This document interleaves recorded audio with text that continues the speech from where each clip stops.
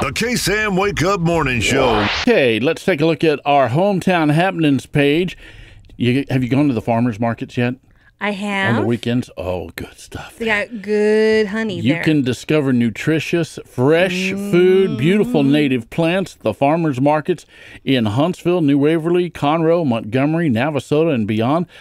In the month of May, you're often going to find plums and blackberries and strawberries, as well as things like spinach and broccoli and carrots.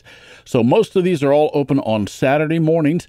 Be sure you check local locations. We've got the one that happens over on 11th Street there in front of Shenanigans in the parking lot there.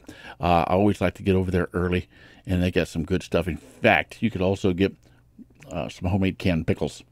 I didn't know about the pickles. I knew about good stuff. Ooh. Yeah, drop some jalapenos in there, and it's good stuff. Ooh. All right, so find out all of the local farmer market locations on our Hometown Happenings page. Go to KSAM1017.com. Our community spotlight brought to you by Wiesner of Huntsville. Dustin Lynch and Jelly Roll and Chevrolet on 101.7 KSAM. I'm Carlos.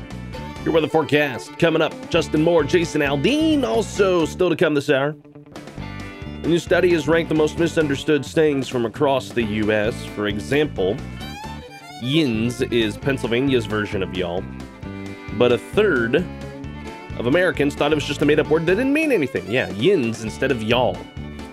Well, here are some of the most misunderstood sayings from across the United States. Taverns in South Dakota, that's a type of sandwich similar to Sloppy Joe's. Right out straight in Maine, it means you're really busy. People who aren't from Maine thought it meant you're telling the truth. Carry in Mississippi, literally, C-A-R-R-Y. Most thought it meant to carry a gun like open carry, but it's another way of saying you're giving someone a lift. The word grill in New York means to stare at someone rudely. Gnarly in California, it can mean something's cool, but surfers still use it to describe big waves. That's a gnarly wave, bruh. Dirty bird in Kentucky. It's not an insult, it's a slang for KFC. Grinds in Hawaii, it can mean you work hard, but in Hawaii it also means food or a meal out. And borrow pit in Montana. People in the poll thought it meant a donation box. Nope, it's a ditch along the side of a road. The more you know. Dwight Yoakam and I sang Dixie on 101.7 KSAM. I'm Carlos Zimmerman. You're listening to 90s at noon. Your weather forecast coming right up. Tanya Tucker and Sammy Kershaw also around the corner. Well, in the last hour, I had your first food story of the day, and it was about whether tacos were sandwiches or not. But now, here's your second food story of the day, and this is about Pizza Hut announcing that they're adding burgers. Sort of. They're called cheeseburger melts, and described as, quote, a Parmesan-crusted thin crust melted, folded, and loaded with beef, applewood, smoked bacon, onions, mozzarella, and cheddar, like a burger would. They're embracing the fact that they don't come with a traditional bun, saying, quote, goodbye to soggy bun burger deliveries, so they're a bit like a pizza, a bit like a burger, and they look a lot like a quesadilla. So it's a burpisadilla? A burpisadilla? That doesn't sound appetizing. You know, fun fact about quesadillas. Not much a fun fact, but how my friends used to call it growing up. Just to mess with our youth pastor at church. We would intentionally mispronounce things just to make him mad.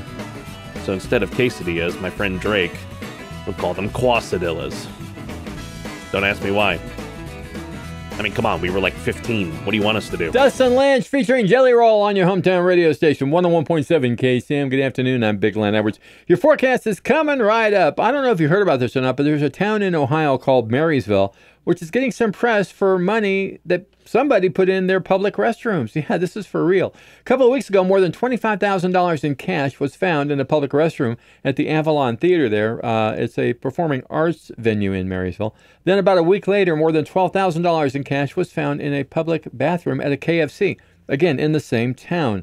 Now, police say, of course, the hidden cash was something going on with both, right? So it wasn't there left accidentally. In the theater, the bills were in multiple individual stall trash cans, while at the KFC, the money was banded inside of the tanks of several toilets. Both stashes of money were found by employees of those businesses. How'd you know to look in the toilet tank, though? I don't understand that one. Nonetheless, naturally, authorities believe the two cases are connected. They don't know how yet, and they have no leads so far.